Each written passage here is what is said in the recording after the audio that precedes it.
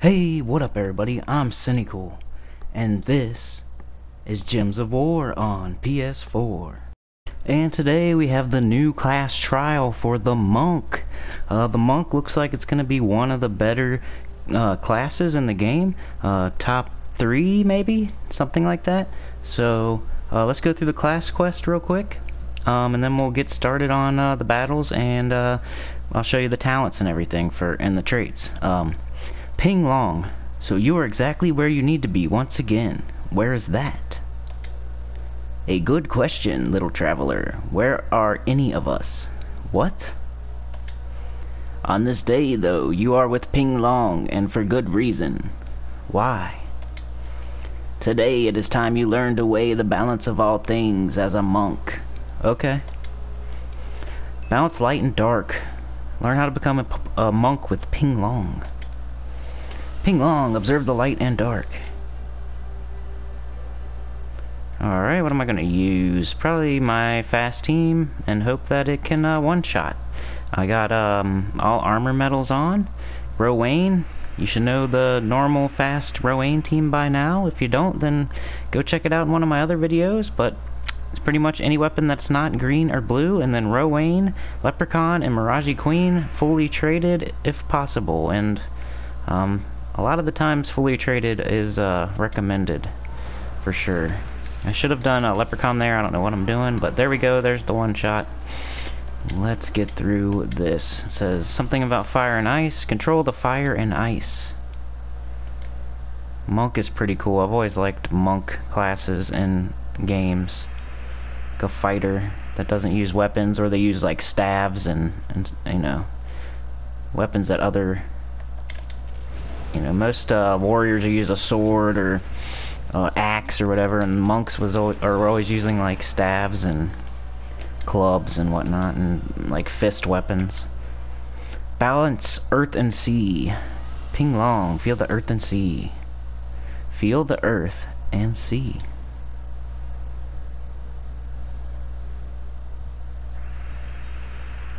Got a red extra turn. We got our Rowan up. Hopefully it one-shots, and it does. If yours doesn't, then you can just cast your hero then. Ping Long, be one with might and magic. Xin Tang is the kingdom for this class. I think you can now get it to 12-star maybe? And 12-star, is that where you get the stat? I don't know. But I would make this a high priority for leveling. Like if you're doing something else at the moment, maybe you could finish it up, you know, you don't have to switch immediately, but I would say whatever class you were going to level up next, put it to the back burner and do this one instead. And maybe even throw some gems at it in the shop. Just so, do you feel the balance, the crux of the universe? Kind of. When we first met, I asked you a question. I remember. Are you lost or found? Are you wise or a fool? All of the above. Very good. Those who master the balance are, indeed, all things. I see. Alright, so are we a monk now? Yes, we are a monk. Alright, let's go in and try to make a little team here. Look at everything real quick. I'm not going to do too much. The rewards are always crappy for this, so don't worry about that. Just Orb of Chaos at the end, a couple gems. Mostly the reward is the monk experience if you're going to go ahead and level up monk. Right here, you know, it's the whole weekend, so, you know, I would recommend getting the first two if you can, just because it's a weekend event and not just one day. So when it's just a one-day class event for like a crappy class, you don't want to invest any gems in it. But if it's a weekend-long event for a good class, then yeah, go ahead and do at least the first two, and maybe more. But that's pretty much the two extremes. If it's a one-day event with a crappy class, maybe don't even do it at all, even the free ones. But if it's a weekend-long event with a good class, then maybe then you put more gems into it, you know? Alright, let's take a look at all of the traits and talents. Then we'll just run a couple quick first battles. I'm not going to be the guy showing you the awesome team to make it all the way to the end or whatever. First we have Sky Ancestry, immune to mana drain, silence, fairy fire, and mana burn. That's pretty cool. A lot of immunities. I hear there's a lot of immunities throughout the talents as well, to where you can have this whole thing be chock full of immunities. Alright, so we need one more yellow and brown. I'm gonna go get it in the Soul Forge instead of using a orange orb, wasting an orange orb on it. So maybe you can do the same. Just head in here. What was it again? Orange and yellow? Or am I being an idiot? I hope I don't have to go all the way back just to... Oh my gosh, I'm a dummy. Alright. Rewards. Customize. Traits. I can just click on it, right? Oh, I don't have to click on it, but... Okay, so yellow and brown. I'm a dum-dum. I'm a dummy dum-dum. Yellow and brown. Yellow and brown. I'm like a goldfish. Yellow and brown. I just need one. Yellow and brown. I could make them quite a few, but I'm just gonna do the one and then do one orange orb. Alright, go back in here. Go back to the class. Go back to the traits. Go ahead and get agile. 20% chance to dodge skull damage, which I hear is also, you know, there's gonna be the matching on brown. You get a barrier. Rock solid, so you're gonna have that and this, so it's gonna be pretty awesome to have a barrier and a dodge. And then I'll probably use an orange orb on this because I have plenty of orange orbs at the moment, so I'm gonna go ahead and use one. I need blue orbs right now, not orange, so we'll go ahead and do that. And so now we can see everything. So Sky Ancestry, immune to the Mana Drain, Silence, Fairy Fire, and Mana Burn. Agile, 20% chance to dodge skull damage. And Good Karma, this sounds awesome. Gain 3 mana when matching 4 or more gems. So once you get going, you're going to be gaining 3 mana every time you match 4 or more gems. And that's just going to get you up again and again and again with whatever you're using. The talents, we have Life, Stone, and Water. So we have Resilience, gain 8 life. Impact, inflict stun when enemies deal skull damage to me. Freeze a random enemy at the start of battle. On 5 we have immunity to frozen, gain 2 magic if using a hammer, and cleanse myself on 4 or 5 gym matches. On 10 we have recover 2 life every turn, all brown allies gain 3 armor, and gain 3 magic if using a pole arm. On 20 we have all blue allies gain 4 life, gain 4 armor for each dwarven ally, fairy fire a random enemy when an ally dies. And then on 40 we have gain 4 life when matching green gems, gain a barrier when matching brown gems, submerge a random ally on 4 or 5 gem matches. On 70 we have gain bonus blue mana from blue gem matches, gain bonus brown mana from brown gem matches, gain bonus green mana from green gem matches. And then on 100 we have all Fey allies gain 2 life every turn, immune to stun, poison, disease, death mark, and devour, and all merfolk allies gain 2 magic when an enemy dies. So fortitude, good. Stone Mastery, good. Rock Solid, good. Fairy Fire, pretty good. Recover 2 life. Cleanse. And then a stun and a freeze right here. Pretty cool. So freeze enemy at the start of battle. Cleanse myself on 4 or 5 gym matches. It looks like kind of like a priest mixed with Titan, kind of. Something like that. But let's go ahead and do a battle real quick if I'd quit going out of the menu like a dum-dum. So we have to make a team, first of all. And this is all we have to choose from? This is crazy. What is it? Shintang. We have to use Shintang elves. Oh my goodness.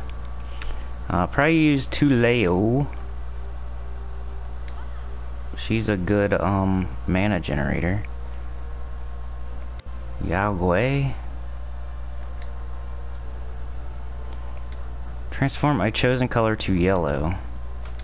Destroy all green gems of a chosen color. Enchant 2 random allies. Destroy column, deal 25 true damage to the weakest enemy boosted by red gems destroyed. Deal 28 damage to an enemy boosted by enchanted allies. Enchant a random ally. I don't know.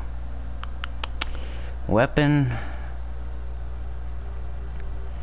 Most of the time I use like a Dawnbringer on this kind of stuff. I don't know if this is going to be very helpful to you guys. Depending on what you got. And I'd hate to use 2 Yao Guis here, too. Ah, jeez. We should probably try to use something different. Diviner. I mean, that seems okay. Because we could turn it all to yellow. That would give Dawnbringer and Tuleo. I don't know. Let's try Diviner. That'd be cool. So what order do we want this in?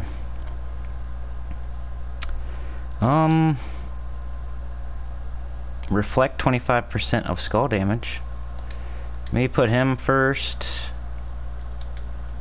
Choose a color, enchant. I don't know. Something like this, maybe. Banners. I'm just trying to get it done. Because at the beginning, you're just going to fly through them anyway. You'll make a better team later on. This isn't like the team we will use the whole time or anything. It might be. But at the beginning, you're just going to want to get through them. With the team that hits everything. I'm looking for 2 green. 1 yellow minus blue. That might work. We got red, green, yellow, brown. So we're missing purple. If we could get minus purple, that'd be nice. 2 brown? No. Well, at least you get to see my thought process. Not that I'm the best at making teams. I never claim to be the best at making teams. I'm like, I'm good at, like, I don't know. Man, there's no good minus purples, huh?